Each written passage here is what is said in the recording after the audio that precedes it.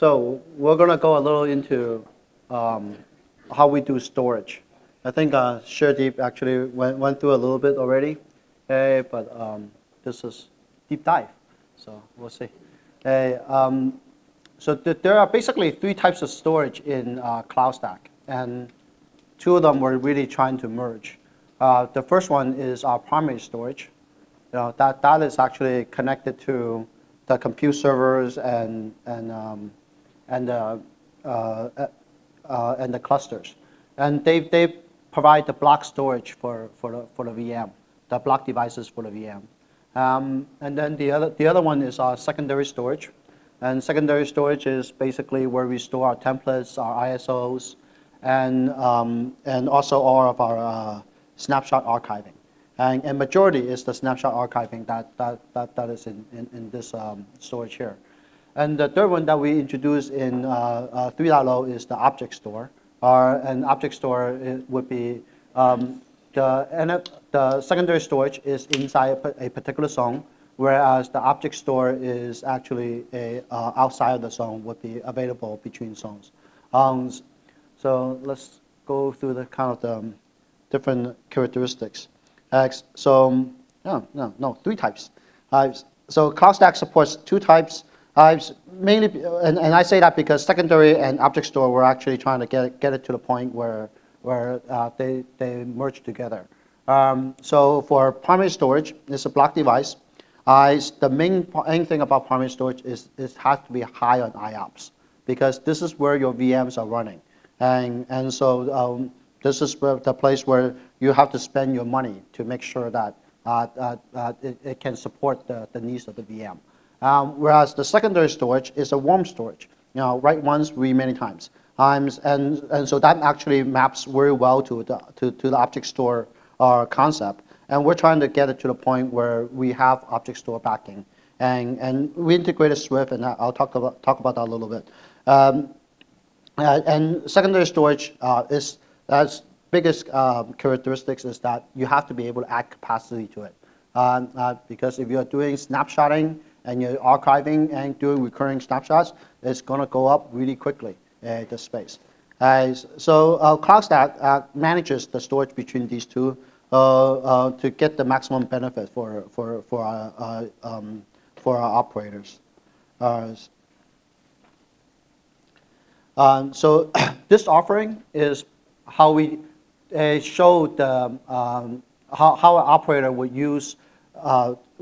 show the end users that this is this type of disk you're using. It has things like size and things like that to show, oh, this is the disk. And our service offering in CloudStack actually contains a disk offering for the root disk. That's actually something that most people do not know. So our service offering contains CPU and memory, but it also is a disk characteristics for the root disk. Question? Oh, go ahead.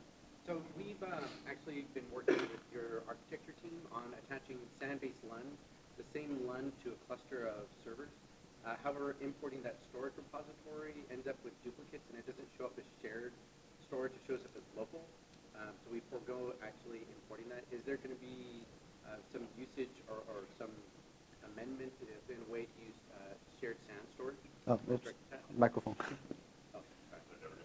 Oh, sorry, dude. Trying to use it at the same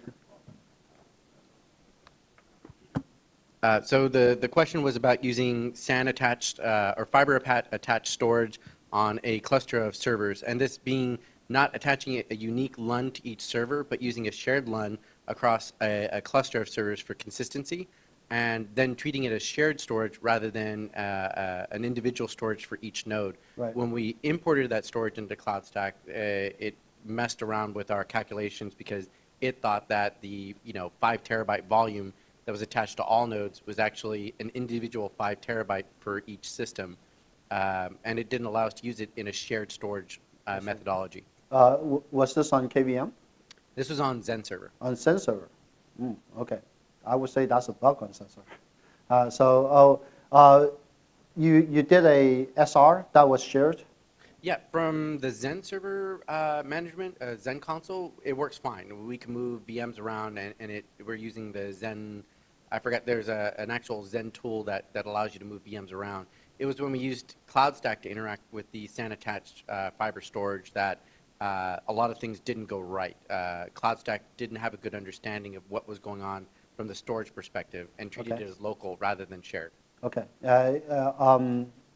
Yeah, so we actually have people who have SAN and storage attached to SAN server, and it does come up as a shared storage for us. I'm not sure about your specific case. We can go look at that and see what it is. As it should be, as long as SAN server recognizes it as shared storage, then we recognize it as shared storage. I think the difference in this case would be if you attach a unique LUN to each server, it shows up fine. It's when you're sharing the same LUN across 10 servers, for instance, that there became a problem. Huh. And are you using LVM or HBR? Yep. Yeah, we have people who use exactly that case. So yeah, we can look at it together afterwards. Yeah. And for CloudStack though, the backend storage is not important to us. As long as the hypervisor can access it as storage, then we don't do anything with that. We do allow people to do tiering of this. Oh, yeah. So that's actually yeah. So this offering has storage tags, which allows you to do tiering of the storage. So basically, if you have a storage server that has SSD versus a storage server that just has regular disk, you can actually add tags and then add tags to the storage pools, and we will match the tags and allow you to specify that. Okay. So yeah, before we get to snapshots, I kind of want to talk about templates and ISO. I don't have a slide on it because it's very straightforward. I think in the VM startup process, we've already talked about CloudStack. If it doesn't unsee the template on the primary storage, it will actually copy the template onto the primary storage, and then and the VMs would be childs of that template. And we do that type of operation on template is stored on the secondary storage. We actually raise up VMs to transfer them between zones if it's not available in a certain zone. We raise up VMs to allow you to be able to download the template into your own laptops if that's what it is, if that's what you want. But the users themselves do not have direct access to the secondary storage or the primary storage. We do these operations so that we can isolate the entire concept from the end users. So for the end users, when they look at the VM, they have a couple of disks. You know. And then if they want to access anything that they have on secondary storage, they're basically asking CloudStack to provide the URL to download, to copy, and things like that. And they have no idea what the secondary storage is. All right. About how long to take a snapshot? And if during that period is that VM available to the user? I guess I'm curious as to the disruption. Yeah, that's a good question. And so when you look at snapshots, the idea of snapshot, people have different idea of what snapshots are. Right? You can be using snapshot as a recovery mechanism for the end user, or you could be using it as a backup archive in case of primary storage failure. Right? So it's for the DRS. And so in CloudStack, we kind of merge them together, those two ideas. But primarily, it is a DRS for the end user.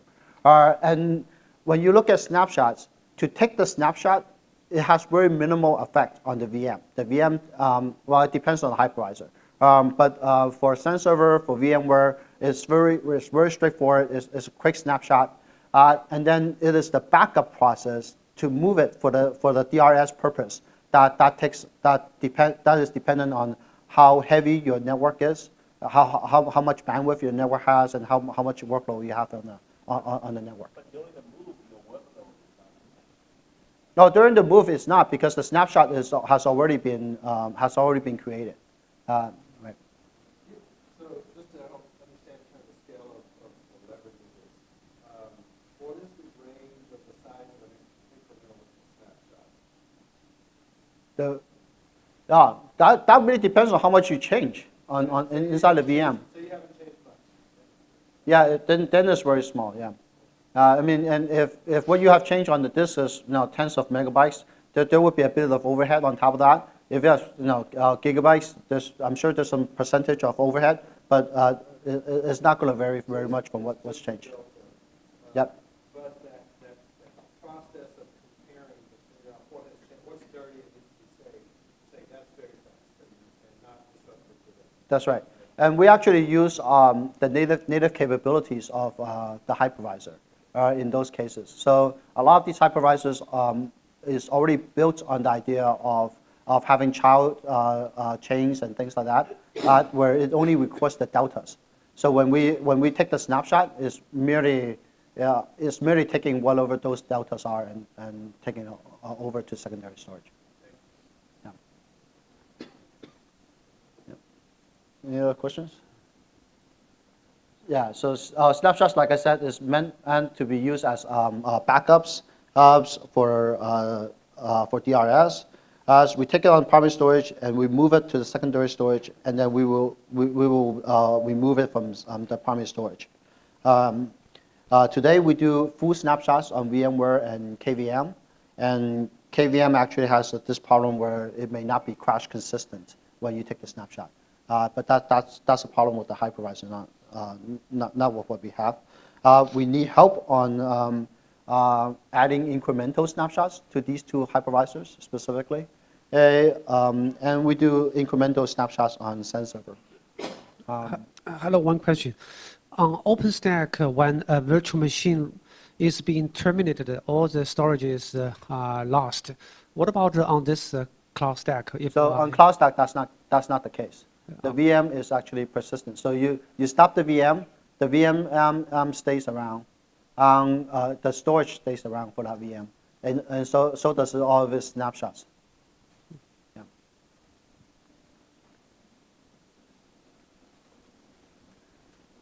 So I kind of want to talk a little bit about our specifically the incremental snapshots and the strategies that we use. Those and of course it can only be SenServer because we only do it for SenServer today. So on SenServer, when you first copy over the template, there's actually a base copy file that's at the very top, and then you create a very small reference to that base copy. And the reason why you create that is because you don't want the VM and the base copy to get coalesced into the same file. So if you have multiple VMs based off the same template, then you actually will have multiple of these D1s that are pointing to the base copy. And so then you take a snapshot. The snapshot will be pointing to D1. And the process of taking a snapshot on SenServer is actually creating this file, creating the second Delta file. And S1 will point to it. And because D1 has multiple childs, then the D1 cannot be coalesced back into the base copy. And once we've done that, then we will copy we will copy D1 over to our secondary storage. So this would be the delta for exactly that. And then on the next snapshot, S2 will be pointing to D2, and then they basically create this particular disk for the VM to run on, and D2 would be persisted. And so then and then we copy D2 over, and we would delete S1. Once you delete S1, because D1 itself does not have multiple child, then D2 would be collapsed into D1. Because you don't want too many of these chains. This chain goes further down, then to read something that is only on the base copy, you actually have to hop from here to here to here to find something inside there. So this particular chain, and you do not want to keep very long. And in CloudStack, basically, you will always have a chain of 3 if you have snapshots. You will have a VM, one delta, and the base copy in CloudStack. Now, over here, now that's what we kept on the primary storage, but those are not the snapshots that you use to recover the VMs. That mainly is to prevent the hypervisor from collapsing, and we no longer have this delta file to copy over. So we always have one snapshot, one delta file, and one base copy left on primary storage. Over here, though, in CloudStack, what we take is we take a full snapshot at the very beginning. That's the entire VM. We copy it over. We take the deltas, and every so often we will take another full copy, and we will take deltas of that. And if the number of old copies have to goes away, then things like here, this entire chain will disappear and get deleted from the secondary storage. So the requirement for storing on the for the snapshots on secondary storage is actually higher than just the number of snapshots you set to keep around, because you might have to keep around this entire chain in order to access this particular snapshot, whereas these has already been deleted and is not accessible by the user. Any questions? Yeah, I'm thinking about a little bit different use case. I'm thinking about a use case where a user is done, essentially wants to come back later. And so now I'm wondering about that restore process. Do you expect that to be more costly in terms of time to get them back up and running? Yeah, absolutely, because what this restore means is, let's say they want to take this snapshot and restore this particular one. And the restoration process is we would go from here and make a copy of everything in here back into the primary storage. So it basically would be another template copy in that case. It will take longer than the normal start. Yeah, this is very different from from VMware Workstation, where you can take a lot of snapshots and revert back very quickly. And this is really modeled after like Amazon EC2, where a snapshot is a backup. Yeah, that's why. What did I do? Oh, wrong button. Oh no, I have to go through all that. Oh. Yeah, that was the last slide. I was going to show some show some of our code, but oh well. Anyways.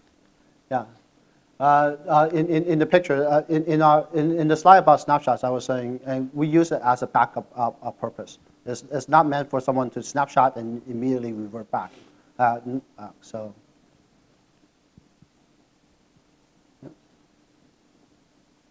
Yeah, question. So you said that VMware doesn't do incremental snapshots. What would that look like in that picture? Yeah, so it's not that VMware doesn't do incremental snapshots, it's that CloudStack does not support the backups of those snapshots onto secondary storage. So every time it is a full snapshot that gets stored on the secondary storage. Yeah.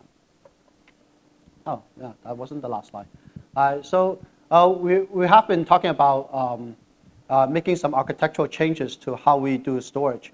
One particular thing is last item, but it's actually something that's important to me, is that we today do not have a plugin architecture for people to define storage.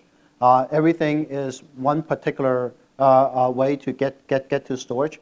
Now we do have the ability to set up these storage networks so people can actually access the server inside the VM. But we have not put in things like what I really want to do is for CloudStack to provision a LUN that is used only by a particular VM. So I would very much like to see a plugin architecture for storage. And another problem that we have is secondary storage is tied to the entire zone. So that if we go back to this slide, this guy is always tied to the zone. And the problem is that when you're doing recurring snapshots as backup, then the stress that you put at this layer 3 switch with the number of VMs that we're talking about is actually quite high. I'll come to that. We've been talking about the idea that secondary storage needs to be multi-homed into each pod, so that it has one interface in each pod, and then you can provide a backup network that is only local to that pod without going to the core switch for that data to go into the secondary storage.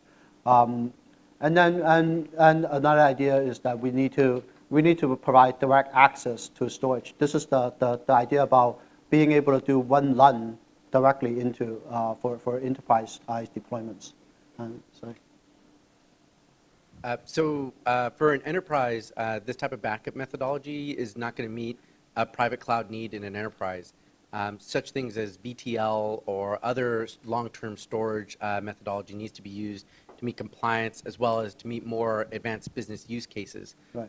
Is there any discussions about integrating with like OpenBTL or some other? I don't know the technology itself, but there's actually a lot of discussion regarding that, because we do believe this is not right for enterprise, or at least I believe. Now you need to voice your opinion more and help me we'll out. accept patches. So Alex, another question real quick. Going back to your VMware snapshot discussion, is there a technical reason that we don't support that incremental, or it just hasn't been written, or? I'm looking for a face in the crowd here, and he's not here, man. Okay, yeah. So our VMware expert, right? My understanding from him is that VMware takes these snapshots at a VM basis. So we have to identify the volume in. So when you look at Send Server, each one of these, when you take it on primary storage, is already volume based, whereas VMware, this is actually VM based. This is one big VM, and then there's different volumes inside.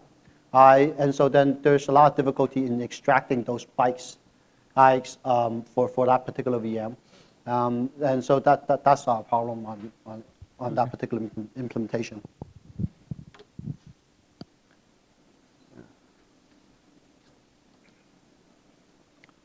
Okay. Any questions or comments? All right. So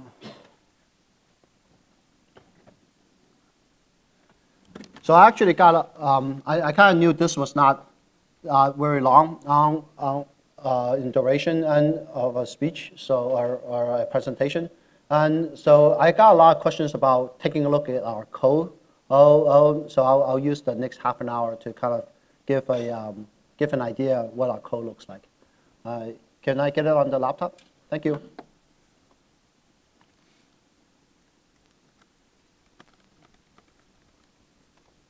Yes. Well, that's coming up. The individual hosts are booting off of local disk, right? And it's the VMs that are booting off of NFS or iSCSI or, That's right. or some other available. Well, I mean, you could do it such that the hosts themselves put off some sort of network storage. We have no. That's outside of your purview. Yeah, at that point. yeah, exactly. We don't care about that. Okay.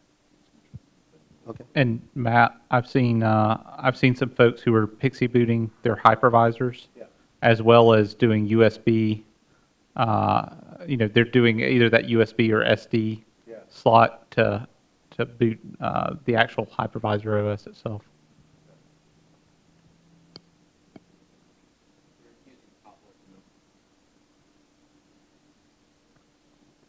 No? Okay, so Yeah, I'll just you'll throw be it able up to there. do that? Yeah. Okay.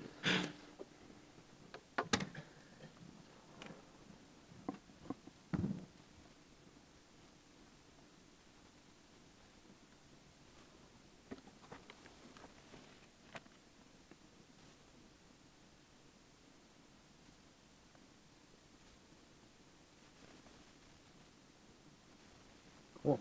Okay. I need this for my home. All right. So, yeah, I just started to realize my eyes are kind of growing old. So this would be nice. let's go over take a look at our projects.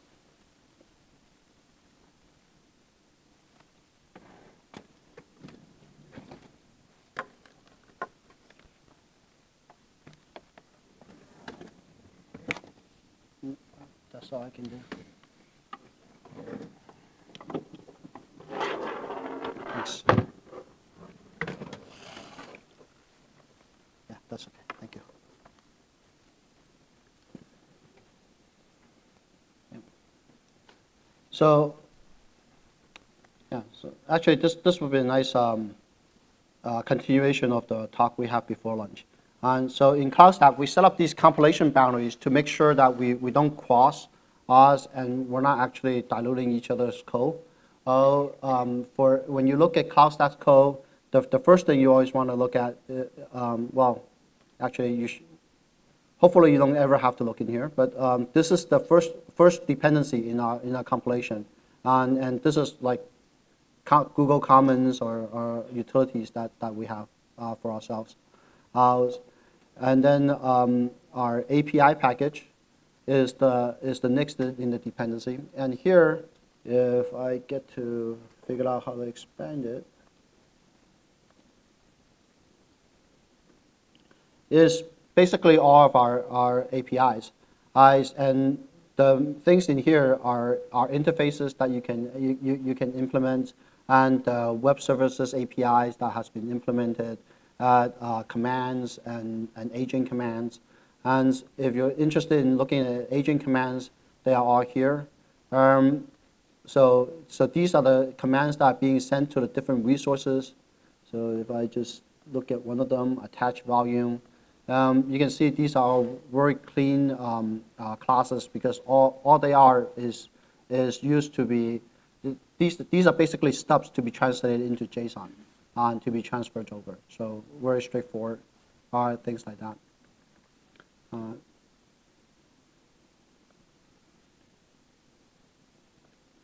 So now let's look at some of the interfaces that we actually have.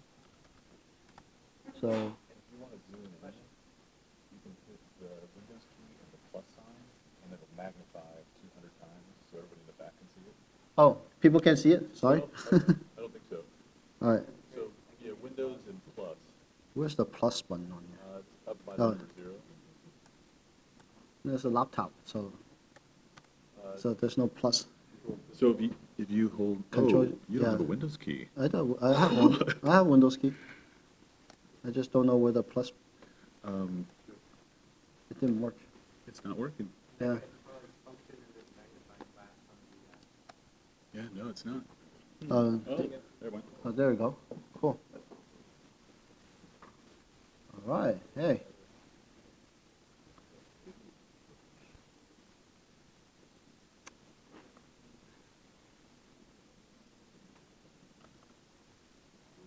Okay.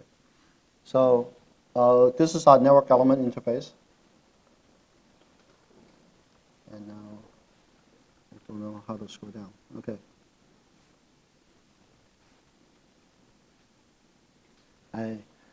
So network element gets called at various stage of a VM start and a network creation.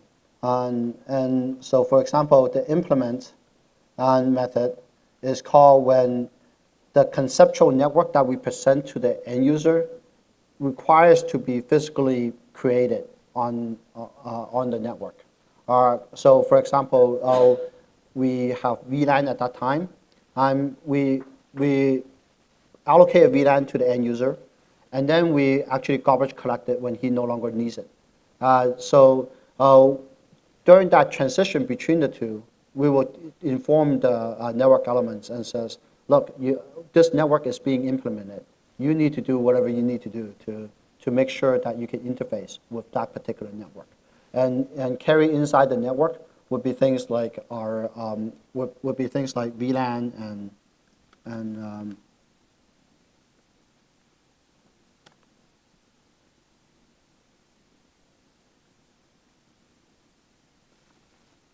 yeah, inside the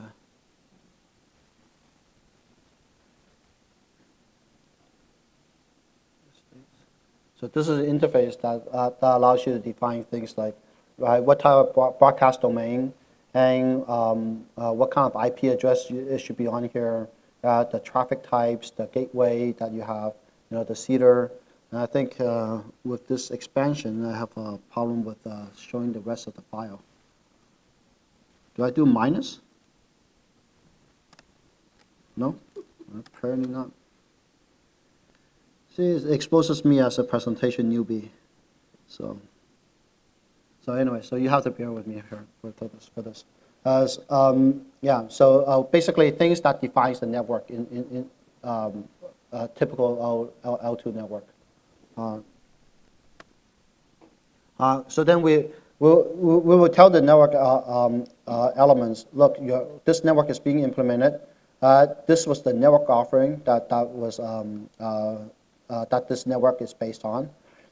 This is the deploy destination for the network, meaning that this is the when we start the VM, this is the destination with the host and data center and pod, things like that gets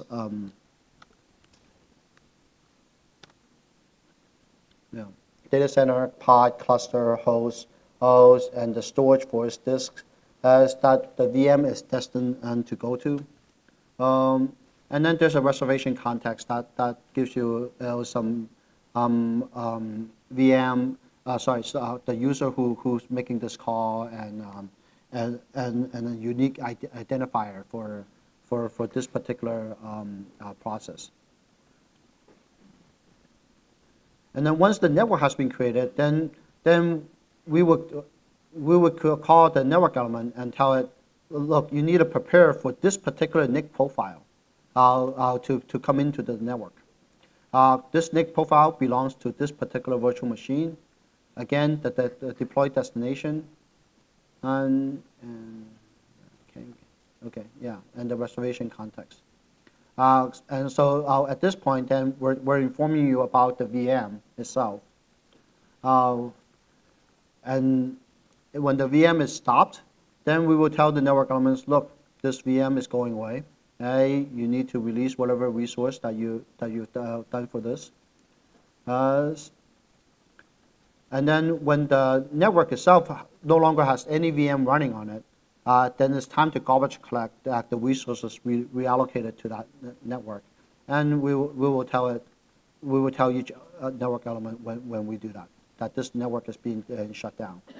And again, also when the network itself is totally being destroyed, just in case the network element has any references to this network storage. And there's probably some stuff down there, but maybe not important. But you can see that this is basically us informing the network elements and that code what happens. Excuse me. My question is, you don't expect committers to ever change any APIs in this module, or do you? Do you expect committers to change APIs in this module? In this module, do I expect to change the APIs? Yes.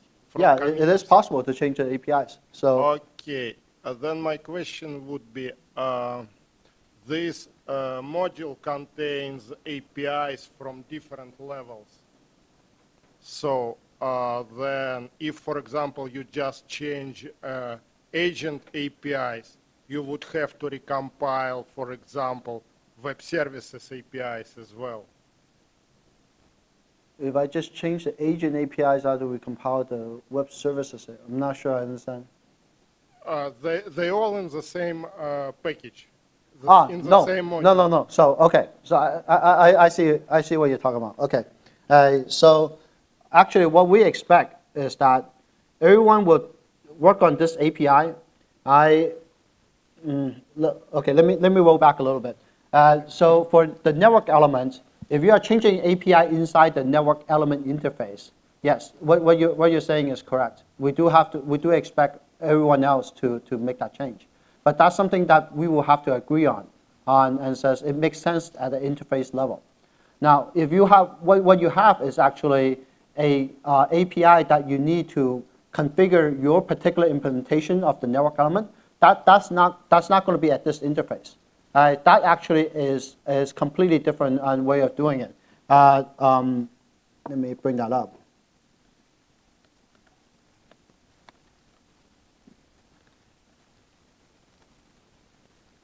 So we have this idea of the pluggable servers that I mentioned before. And why does it every time it expands it goes over here? Okay, okay. Let me backtrack a little bit. If you look at this, this is our list of web services APIs that we support, right? That is exposed by CloudStack, and it's very simple to go through it because whatever you send over the wire, create accounts, translates to this particular class. Okay, and let's go into that a little bit.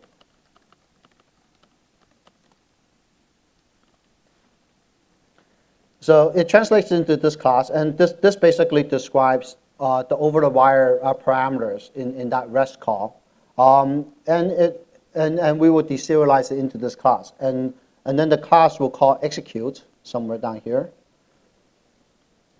and that translates into a Java API call that comes down.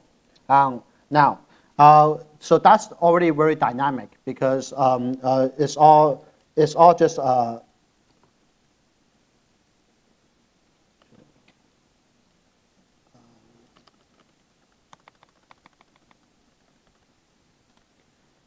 yeah, it's all just in one particular .properties file where we have all of those types of mappings. And so you can see that in here, right? And what the pluggable service give to us is that we ask you for your list of command properties. That does that mapping. And when you expose this to CloudStack, then CloudStack would actually gather that and accept those commands as CloudStack's commands. And it will know will direct it over to your code, and your code can make the executions. So things like configuration and web services API, you expose yourself.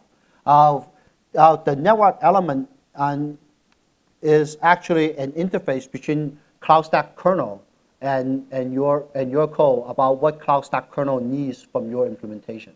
And so then you wouldn't make changes to network element just to configure your code. Or else then it's a big mess. To configure yours, if you need ABC, everybody needs ABC. Right. Yeah.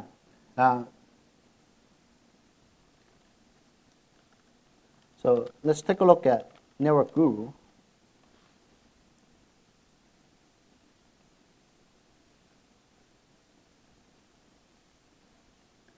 So I explained a little bit earlier this morning that Network Guru is the way for us to design different networks, or to define one conceptual network and how it's actually implemented in the physical network.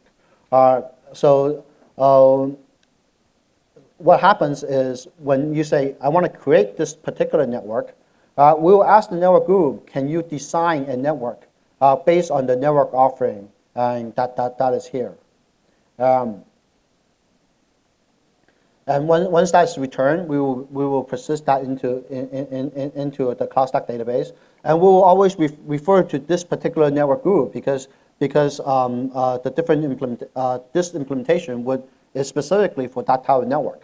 And when it's time for us to actually implement that network, meaning and actually allocate the physical resources to support that particular network, then we will call the implement method and it says, this was the network that you returned back to me before, or this is the network offering that was on. I want to deploy to this destination. Go and implement it.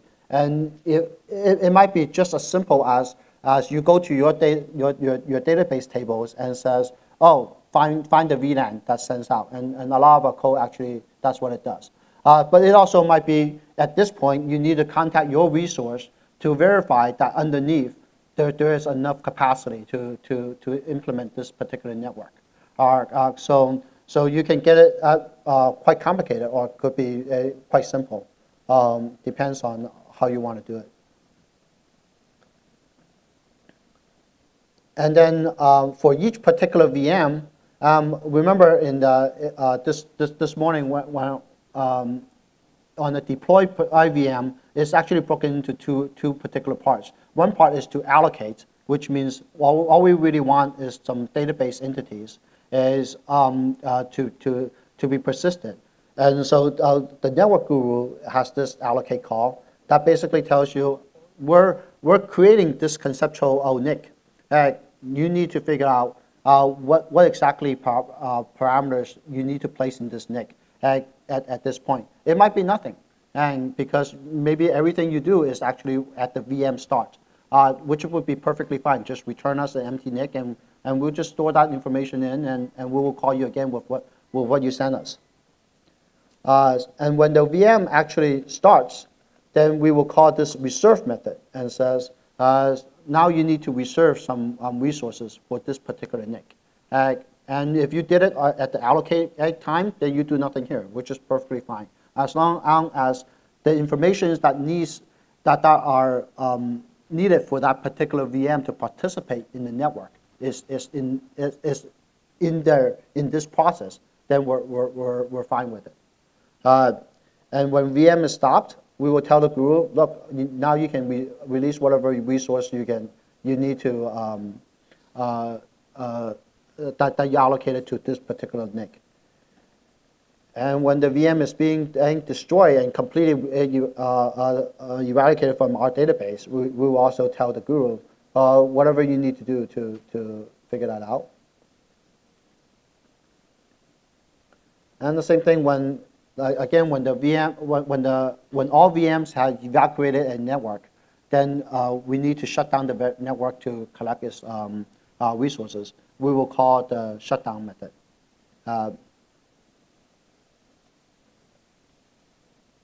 Yeah, and trash, and I think update network profile is to update it with some information only this network guru knows, so that we send that back to the end user. So this is for extra capabilities or extra information that only the guru is storing for a particular network.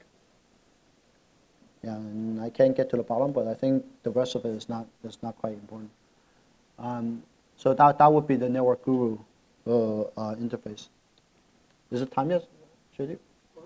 For your talk? I think I'm scheduled to end at 2:30.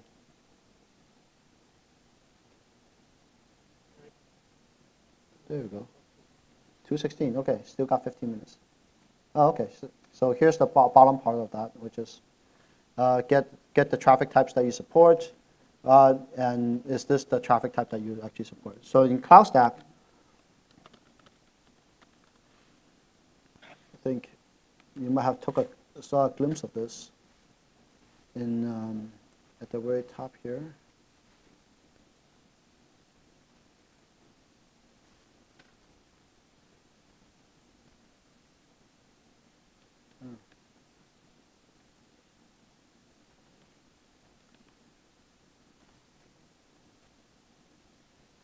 So these are the traffic types that CloudStack supports. So CloudStack, Ashir did mention early this morning, and CloudStack makes a big effort to make sure that we are not in data path. And in order to do that, we have to understand how traffic flows inside a data center. And these are the types of traffic that we believe we are inside a particular data center. Is public traffic, whether it's traffic only for that particular guest. Storage is a little bit misnamed here because this is not really a storage traffic type, but more a backup traffic type. How are you going to transport the snapshot to the secondary storage? There's management, and control is very similar to management, and then there's also VPN traffic. To connect back to a user's data center back into office, for example. So we try to understand what network actually carries this carries all these type of different traffic types, so that when someone says, I want to bring up a VM and it does such and such, and what I really need is storage, or what I really need is to be plugged into the guest traffic somehow. We know how to plug that in, and for people who are talking to us. Any questions, or is it confusing? No? On storage pool? Storage? What do you mean? Oh, no, we already did the storage deep dive, and I figure I'll use the rest of the time to kind of show a little bit of code. Oh, is that mine?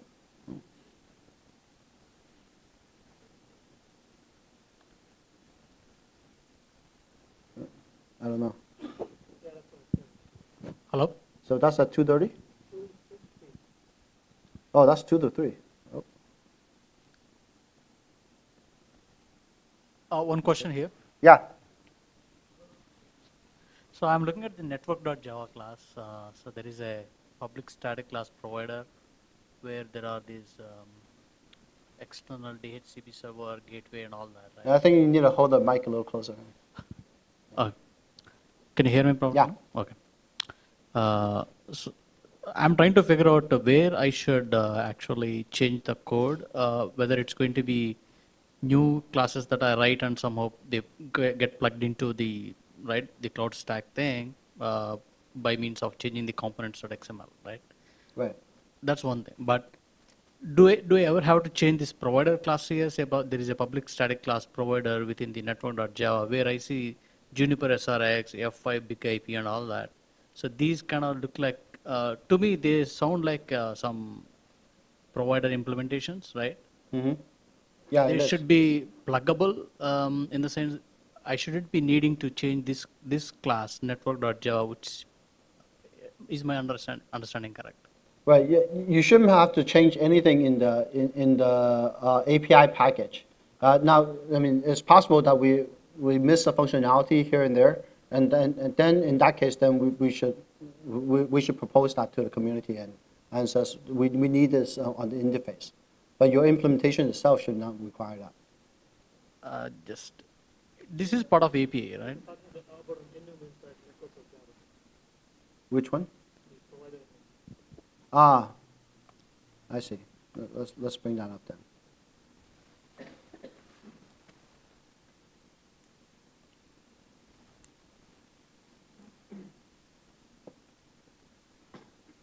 That's driving me crazy. You should be able to hit Windows and minus, and it should go back to 100%. It should. Yeah, it didn't.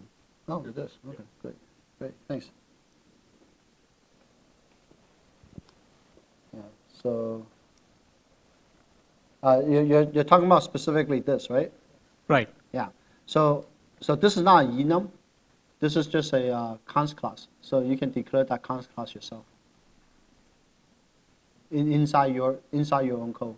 Now, and in fact, most of this shouldn't be here. They should be residing with each individual configuration. Okay. Yeah. This is just a way for us to say, for this provider, what are the services that are supported here? No. Plus doesn't work. And then for each service, what are the capabilities that you can support? So for example, for load balancer, then you should be able to say, what type of stickiness methods it supports, things like that. So then you can create that, because we specifically did not put this as an enum because we don't want people to change this file. We want you to put those capabilities along with your own code. And some people have put it in here today because most of this right now has been written by us, and that's actually incorrect. Yeah. Say, for example, if I'm writing an implementation for actually providing the physical networking, right? So you showed me this class network guru where there is a implement method. You give a network and then say go and implement, right? So would I be providing a network guru custom network group? If what you have is that in that network needs to deal with IP addressing and network isolation, how to implement network isolation and the IP addresses, then you would need to provide a network group.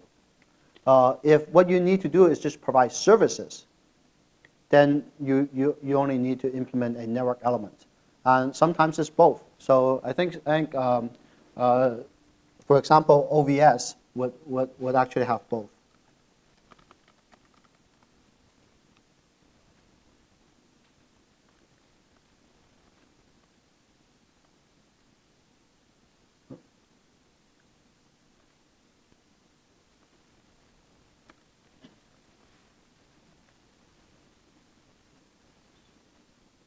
Oh, is the OVS code in here? Yeah, OVS customer network. Where? This one? Yeah. So you see, OVS would implement a network guru, and then at the same time, it also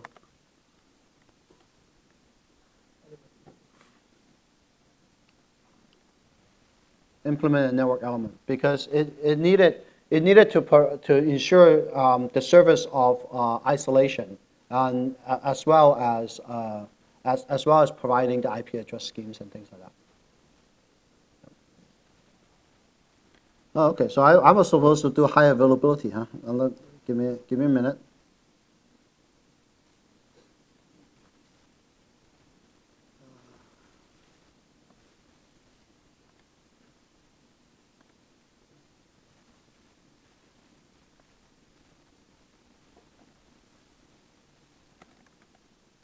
Oops, not DocStack will go. That's that. CloudStack.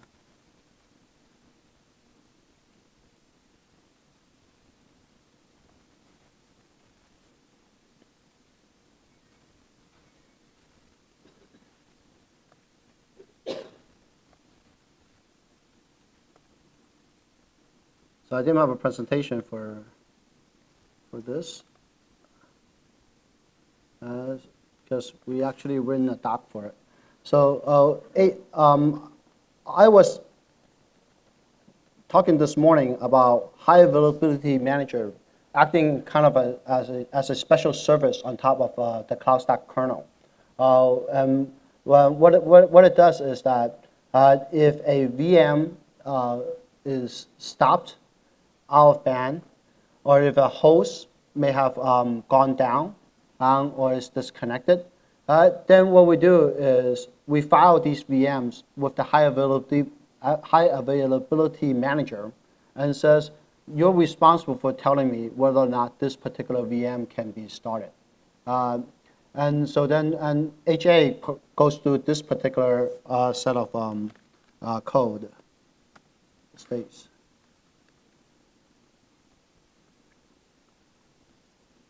So for high availability, the HA basically implements 3 different processes, or 3 steps in the single process. The first thing it does is it investigates on whether or not the VM is actually down, right? If you conceptually think about that, and then once it determines whether or not the VM is down or not, then it needs to figure out whether or not it can fence off the VM from using the disk or using the network. Once it has fenced off the VM, then it can actually start the VM. And the reason why we need to do that is because for fencing off is because you don't want 2 VM instances to write to the same disk, which would then corrupt the actual disk.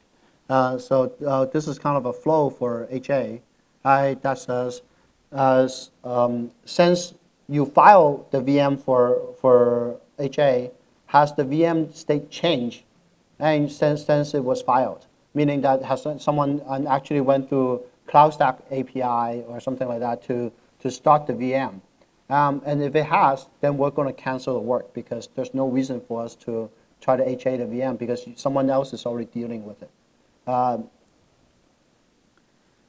if it hasn't, then we look at and says, is investigation needed for this particular VM? Because when it was scheduled with the high availability manager, it might have been that we just simply didn't know what was that VM doing and what was the state of the VM. And there are a lot of different ways for us to understand and what is the VM current state. So, for example, we could do a ping of the VM. We could ping it from DAMR, or we could actually look at the host and says, is the VM around or not? But the key to doing this is that HA manager is not responsible for figuring out what it is. It's figuring out to do that process. It's responsible for making sure that process got executed. But the ways to do that is through what we call investigator plugins, and where it has some logic that says, I know how to do this ping, or I know how to talk to IPMI and make sure that the host is actually down. And we go talk to the investigators and says, well, can you figure out whether or not the VM is down? And the investigator can return basically 3 states. It can say, nope, the VM is up, or the VM is down, or I do not know. Oh, and if the VM is up, then we will actually go back and says the VM is now up. If the VM is down, then we will move on to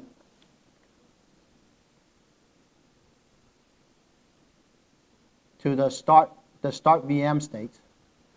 But if it is unknown, then we will move on to the next investigator until all the investigators are gone, are done. But if all the investigator says, I don't know what is the state of the VM, then we will talk to another plugin that says, oh, I know how to fence off a VM. And we will ask them to try to attempt to fence off the VM. If none of the fencers, and again, HA manager is only responsible for making sure this step was done. It's not responsible for doing this particular step. So then, and the fencer says, yes, I can actually fence off the VM. Then once again, we will go up to start the VM. But if it says no, then we will talk to more fencers, and if all the fencers are gone, then we will reschedule this because there's no safe way for us to actually HA the VM. So we will reschedule this work to be done on 10 minutes later, for example, and we do this particular work. But if the fencer, or if we have determined that the VM is definitely down, then we will go through the normal process of starting the VM. And all of this is executed through the kernel. HA manager doesn't actually understands how to start the VM. All I can do is tell the kernel, look, I have ensured that the VM is either down or has been fenced. Now you go back and start that particular VM. So this is our kind of the high availability process inside CloudStack. And I wanted to demonstrate that because this would be more, what I expect is that there's people who write more and more apps or operations like this on top of CloudStack to orchestrate and deal with different problems that an administrator needs to deal, a system administrator needs to deal with through CloudStack, because CloudStack is an orchestration engine, and there's going to be more people who can imagine the type of things that they can do on top for the VM underneath. Any questions? Okay. Okay. Yeah, we are moving toward the idea that if the hypervisor itself have native HA capabilities, then we will let the hypervisor themselves do the HA. And we just work with that HA mechanism.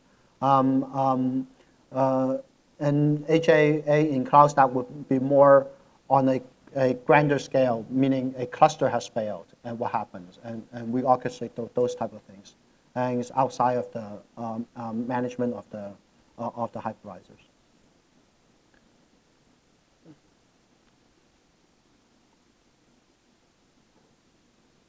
Okay. We're gonna talk about that later. You have a talk for 3, right?